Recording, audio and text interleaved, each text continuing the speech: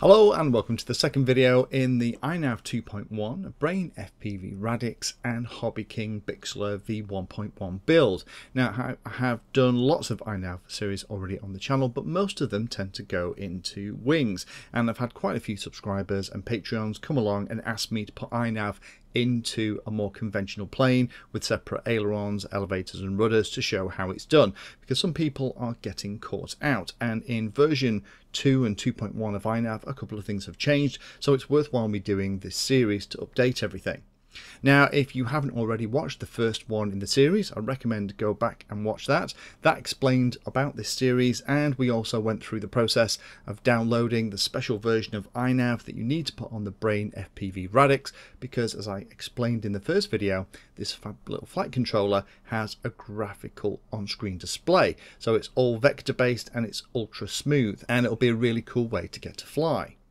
So in this video, the objective is to get to the other end and have it all connected into the Bixler. There is an extra little bit of wiring that I'm going to do to try and make the whole assembly kind of plug and play, so that I can plug not only the servos into the back, but also the GPS, the video transmitter, and also the camera for the front.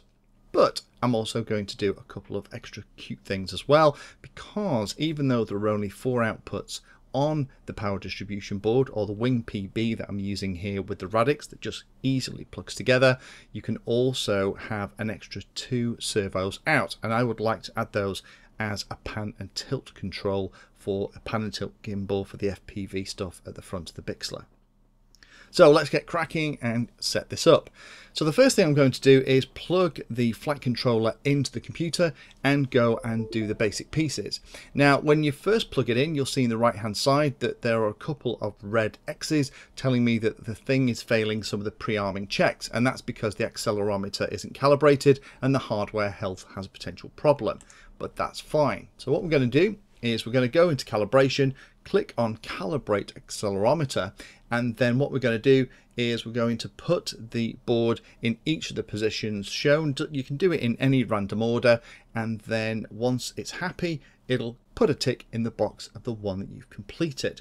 Just work your way through each of these, try and follow along and match the arrow. We'll probably end up doing this again in the model before we fly, and in the next video we'll probably end up doing the last little tweaks once it's physically installed in the Bixler. But hopefully you can see here as we go through, we're just going along until we have all 6 of them completed, and that will mean the accelerometer is calibrated, and that will take care of that little red X in the pre-arming check in the setup screen. Now that we've finished that, we can see that the hardware health is fine, and also the accelerometer calibration is good as well. So we're in a lot better shape than we were when we came in. So everything's moving around. As I put the front of the board down, it moves. So the graphic on the screen is matching exactly what the board is doing, which is good news. Next job then is to select a mixer. Now this mixer is new in iNav 2.0, so we're going to have an airplane mixer, and I'm going to click a standard airplane. Going to click load and apply, so that is going to put it into the configuration of the Radix, and that is going to then reboot and come back, and we're going to do a couple of changes to it, because by default we have 2 separate servos for the ailerons, and I don't need that for the Bixler. So I'm going to delete all the stuff I don't need. I only need 1 stabilized roll, 1 stabilized yaw, and a stabilized pitch, and I'll leave everything else the same. So just save and reboot that, and that means that we only need the 3 servo outputs on the wing power board for the Bixler, because the Bixler I have doesn't have flaps. So if you look at the top here, motor 1 is going to plug into S1, and then the other servos 2, 3 and 5 are going to come out on S2, S3 and S4. So ignore the image in the graphic, that is all going to work, and that's how we're going to wire it up. Now in the next video I'll also add the custom mixes for the pan and tilt servo, but that should work fine for now. So we're going to add the next preset, and you see all we're doing is we're kind of just working our way down the left hand side of the screen. So we're going to save that preset for a plane, and that's going to do the majority of the configuration steps, but we'll double check everything again before we fly. And now that is looking an awful lot happier. So we're going to have to set up the ports. We'll come back to those in a minute. I'll show you how I've got them all set up. but that looks very happy. Everything is green, the board is level.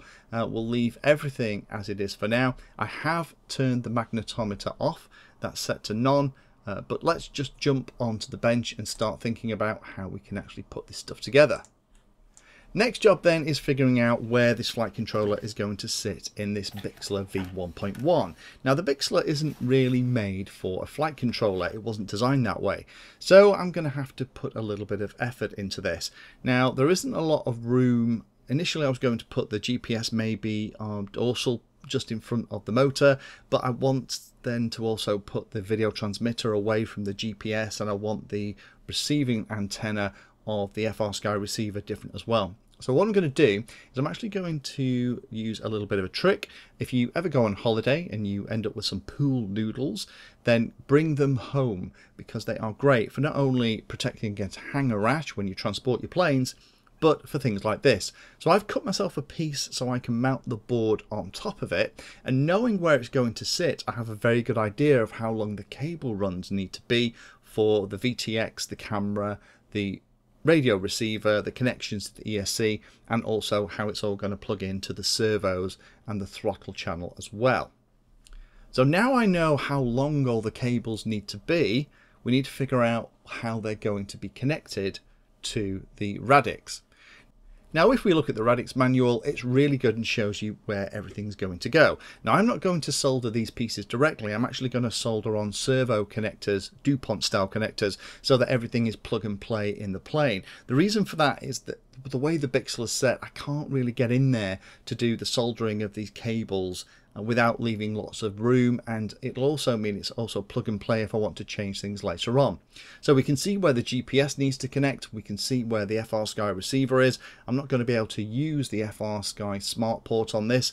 I'm not bothered about smart port for this particular build. We can see where the camera's going to go. The power connections are actually going to go to the wing power board, and we can also see where the VTX is going to plug in. The Brain FPV manuals are fantastic, so they do explain how to put it together.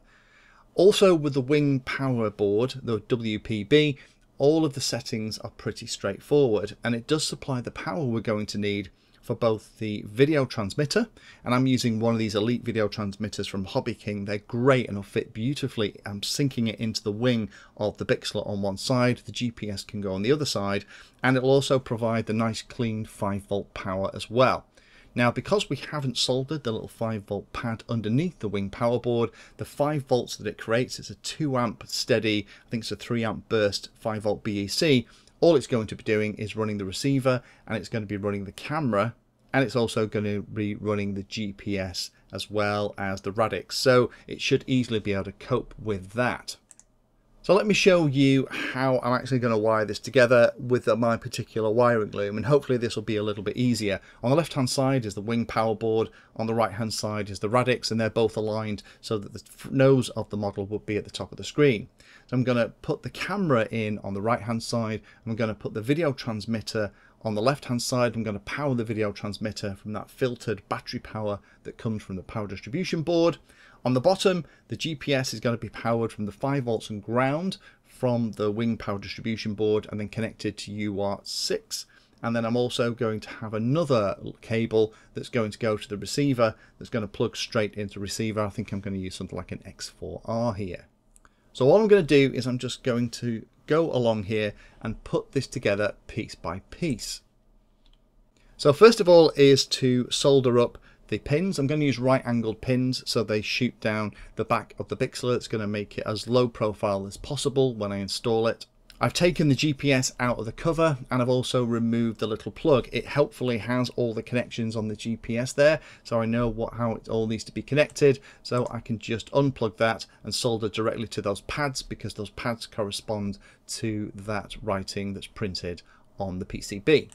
So there it is, all connected, and what I've done, don't forget the transmit of UART6, which is where the GPS is connected to, has to go to the receive on the GPS, and the receive on the GPS has to go transmit. So you swap them over, receive to transmit, transmit to receive. It's one of those golden rules when you're wiring these things up.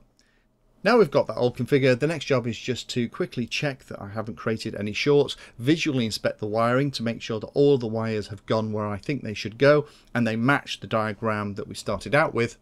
And then the next thing to do is just plug it all together and make sure it's going to work. Now, out of shot in the top left hand corner is the VTX sunk into the wing of the Bixler that's got all the wiring set. So this wiring here is going to be the wiring used in the model. The only thing I'm going to need is solder the ESC, and I'm just going to power it up and make sure that everything works and there's no magic smoke. And the great news is it absolutely does work. And not only does it work, it's actually seeing the GPS.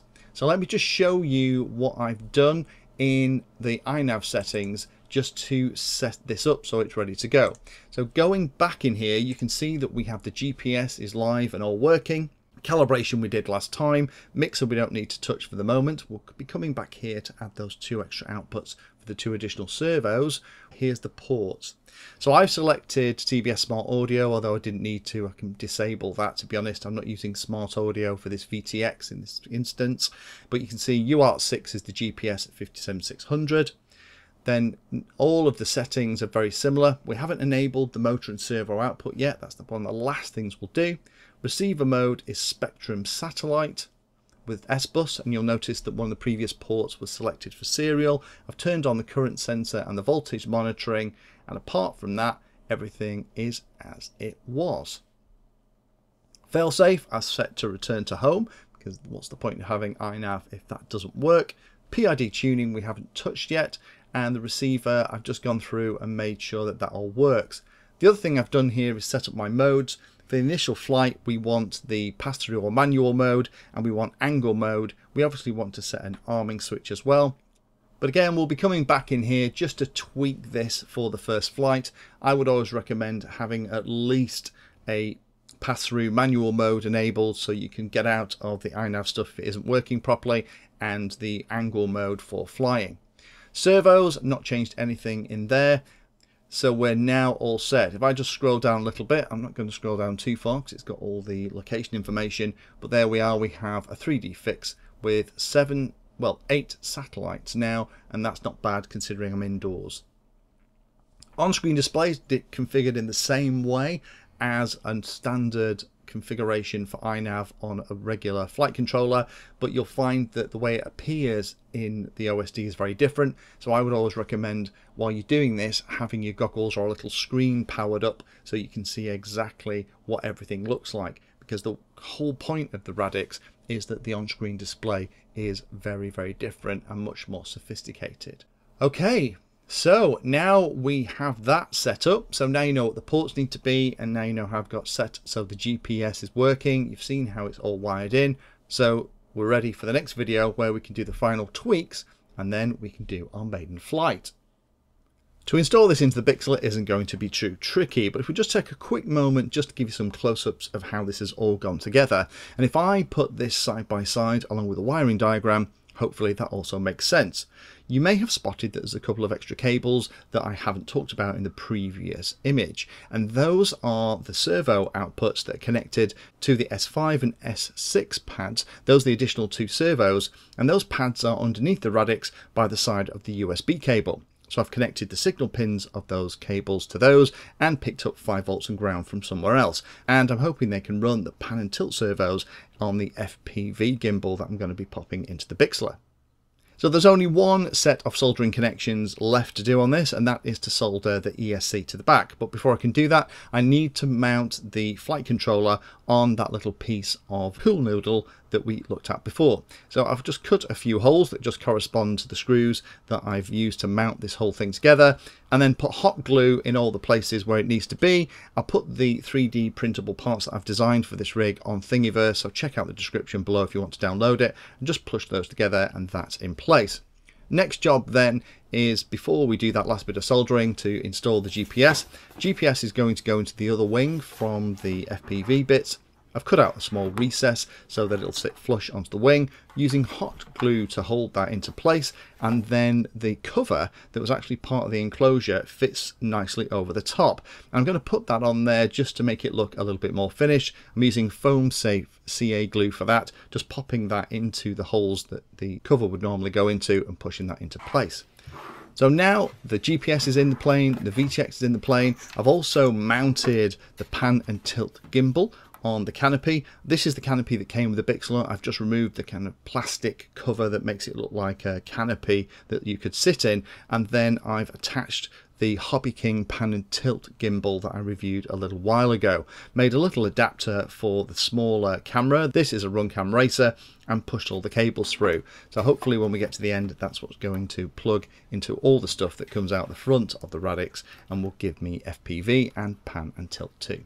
So let's do the last bit of soldering.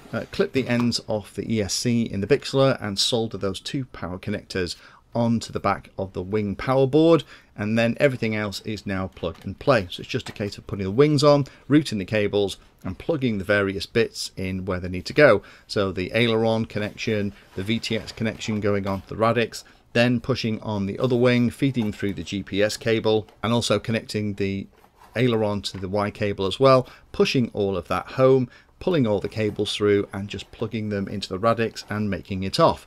And with a bit of work, you can see the Radix is going to push down and fit nicely in position. Just going to have to be careful to make sure that the antennas are nicely rearward of all the rest of the electronics, and that will give me the best possible reception. But popping a camera in the nose and popping the FPV gimbal into place, the centre of gravity in the plane is still spot on. So that is great news. So now that's all done, that's as far as we're going to go in this video. Join me in the next video where we'll complete the setup and we'll double check everything's working in the right way, that the iNav system is correcting the elevator, aileron and rudder in the right way for stabilised flight. We'll make sure that nothing has happened between it working on the bench and me installing it here. And once we're happy that it's all commissioned, make the last couple of changes in iNav, we'll go to the field and give it a first flight. So join me in that next video where hopefully we'll get this thing in the air. Thanks for watching the video and watching right to the very end. You can find me in all the usual places on social media, and if you like the video and like what I'm doing here, then hit the subscribe button and hit the bell notification icon too. If you really like what I'm doing, you can go the extra mile and become one of my Patreons for access to me directly for support and also giveaways and regular updates too. If you're looking for particular content, then check out the playlist. I organise all of my videos into playlists, so if you're looking for a particular topic, you can find everything here. If it's called Introduction To, it's designed to start very simply and build on that simple introduction to teach you all about it. If it's called For Beginners, then that is really aimed at people who are brand new to that part of the hobby. You can also search on YouTube for anything that you're interested in using the search function at the top. So iNav Painless 360 will find all of my videos and even the playlist around iNav. So thanks again for watching and happy flying.